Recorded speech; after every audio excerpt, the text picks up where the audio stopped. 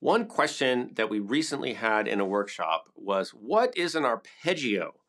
That sounds fancy. Is it a type of pasta? Can I eat it? What is it? Well, I'll tell you in this video. We're going to look at the keyboard, and this will be a short video. It's not that complicated.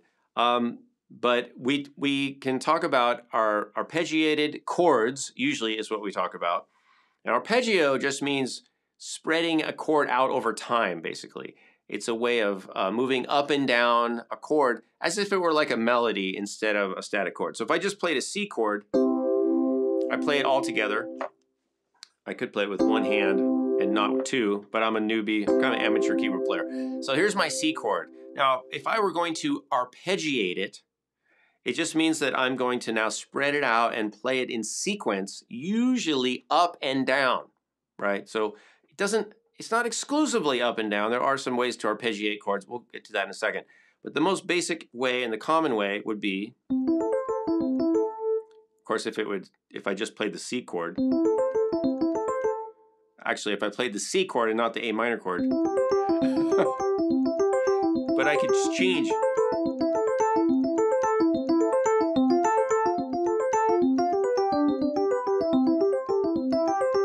All right, so I just played 1, 6, 4, 5, 1, a chord progression, but I did it using arpeggiation or an arpeggiated chord.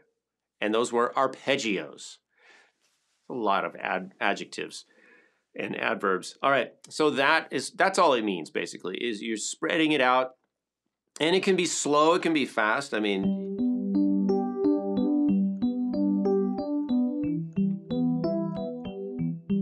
right? It's better with sustain pedal.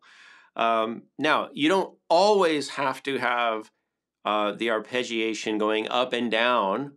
It could be mixed up.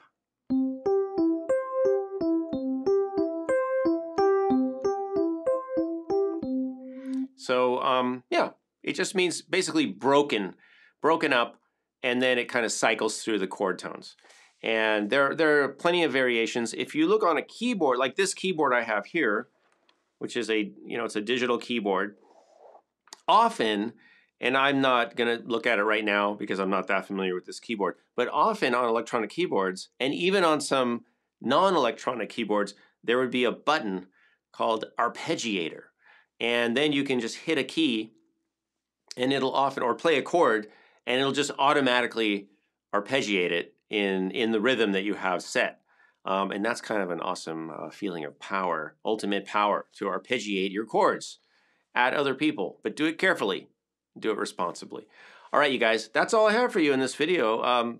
Arpeggio, arpeggiation, arpegginator. All right, I'm gonna leave you with that. And you can go listen to some music now. Maybe you can search around a little bit for arpeggiation music, arpeggiated music.